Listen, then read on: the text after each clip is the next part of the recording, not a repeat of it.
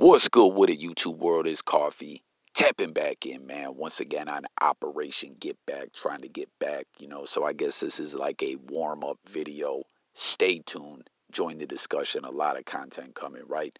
But you see, we're over here on one of the most hated individuals to pop up in the blogosphere in a very long time. We're talking about Azizz. I'm sure everyone remembers, he is part of the legendary Outsidaz who collabed a lot, worked a lot with Eminem before the fame, and kind of right when he was obtaining that fame. That's a whole another story discussion. We've talked about it a lot on the channel, but you see, Azizz here is calling out one of Eminem's close friends, right? 50 Cent, close friend, close collaborator, however you want to put it. And peep it, he says, watching the Murder Inc. documentary, the dude Black Child said 50 Cent told to police on him. Some of y'all love defending and praising a rat. That dude is a whole rat. So this is a convo that's been going on forever, right? And comment too, guys, if you have tapped into the Murder Inc. documentary at all. I put it out there in another video. I'm a dude that, regardless, like the narrative with Murder Inc., Irv Gotti, Ja Rule, has been all bad. The story just kind of goes in the books as 50 Cent signed with Eminem. You know what I mean? He had been beefing with Ja Rule prior to getting with Eminem. I don't believe you murder, all that ish. It goes way back. And, they say originally they didn't even want Fifth dissing Ja while he was under the shady Aftermath Interscope umbrella. And, that Ja started talking all that ish in the magazines and whatnot. So they said, "Fluck it, get him, Fifth." And we know that ended up moving on to Eminem after the Loose Change diss Ja Rule dropped, and MD12, Obi, everyone was dissing Ja. And as well, at the same time, the whole Benzino thing was going down, and Benzino linked with Murder Inc. It was a whole thing. But I'm going off on that bit of a tangent there. What the point that I'm trying to make is it kind of always goes down in the books that Ja, Murder Inc., everyone just got bodied. You know what I mean? Like, it's all bad, humiliating type ish.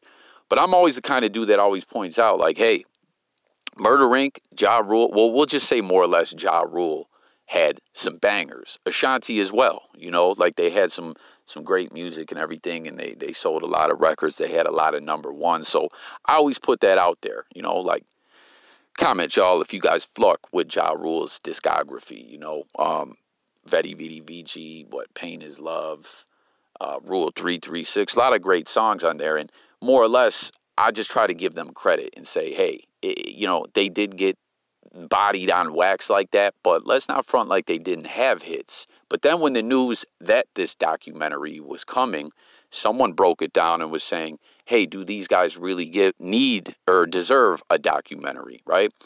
And originally I'm like, yeah, like I was just saying, let's not front, they had hits, etc., etc. But when you really look at it, their reign was very small. Because what did Get Rich or Die Trying drop, like 03? And by then, that was the beginning of the end, which had kind of already started. And Ja's second project dropped in, I believe, 2000. Rule 336 was 2000.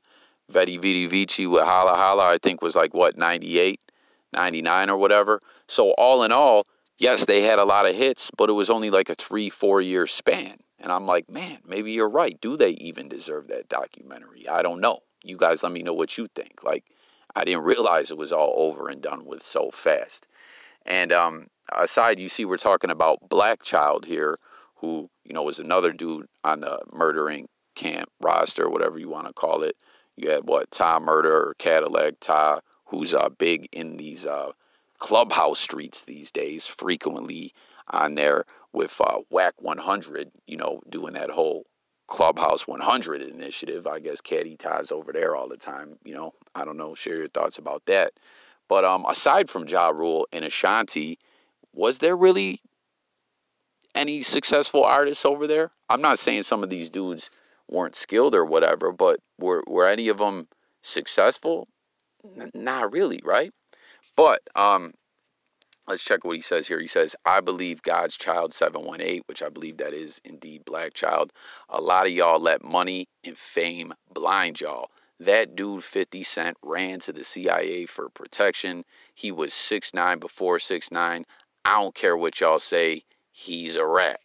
Now, again, this is a long standing thing where, you know, we know about the Hit Factory incident. I believe 50 Cent was stabbed with a butter knife, and then there was the whole order of protection thing. You know, right when it was getting close to Get Rich or Die Trying, dropping, you know what I mean?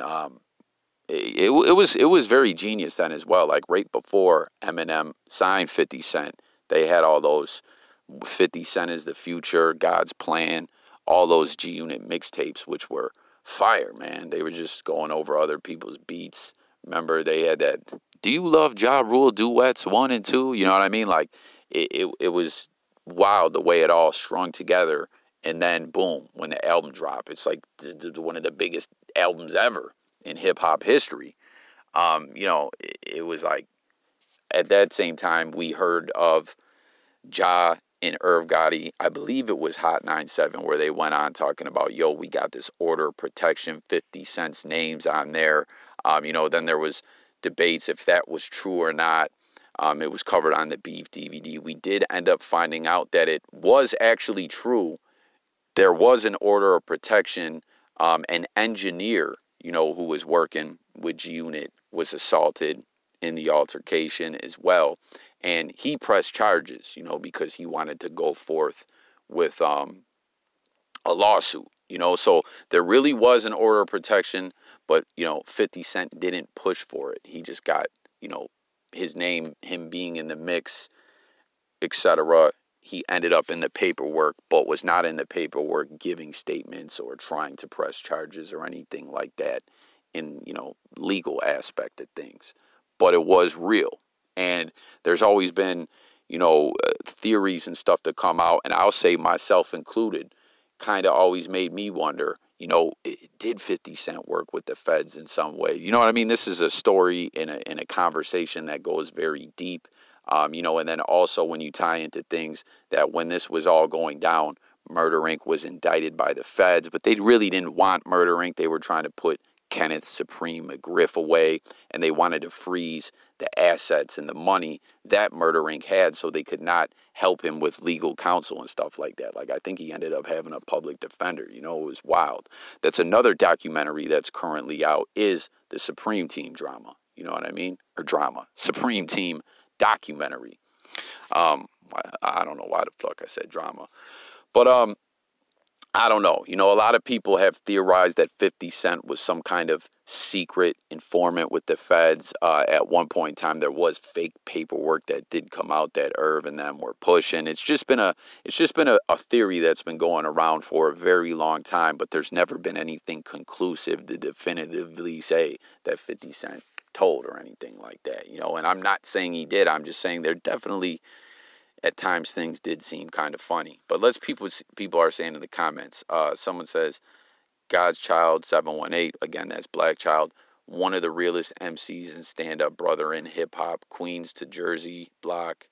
Someone says not the same dudes who got taken out the game because of 50 saying the same ish. Show me the paperwork. They've been saying this for years and haven't showed proof of it yet. And again, that's just what I was referring to, that this has always been a theory, but there's never been any definitive paperwork, you know. As it says, you ever heard of sealed files? Unless you're an informant, you ain't finding that paperwork. He's way too valuable to the feds. He'll be protected until they feel like exposing him, which will happen one day. The prophet noble Drew Ali said, they will tell the truth about themselves. Don't act surprised when it comes out. Remember, I said this. And then this gentleman responded and said, dog, Supreme already said 50 don't got nothing to do with this, his case. So miss me with that prophet talk because you definitely tripping. And then as it says, I forgot you was there, right?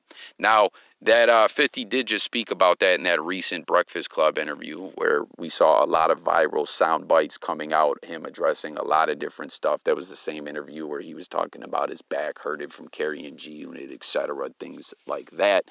But he was pointing out that, you know, with the documentary coming out about the Supreme Team, people have been going over the files and paperwork and all that with the fine-tooth comb, and there's nothing about 50 Cent.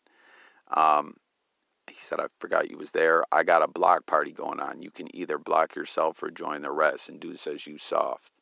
And then Azizz says, you're a girl. You like to argue with men. Fluck out of here off my timeline, goofy. Damn, I'm surprised Azizz blocked this guy for simply disagreeing with him. You know, let's slide over to God's Child paid here. Black Child. What's this? Some about ain't capping. I invested 500 to get back with 10. What is this? Is he is he hacked by some Bitcoin scammers or what? Or is he pushing their BS?